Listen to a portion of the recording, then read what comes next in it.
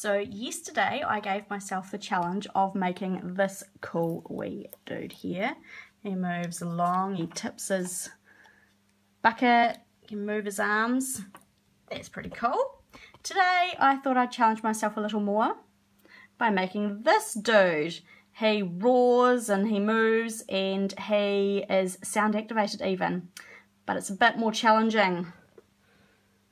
There's a lot of instructions and a lot of pieces of the puzzle. So far I've made this wee bit here, which is a central bit with the motor and things in it. I hope I didn't have to put any batteries in that middle bit. That would be funny, wouldn't it? No, I don't. Anyway, I'm taking some photos as I go, and you can keep up with my progress, or lack thereof. Haha.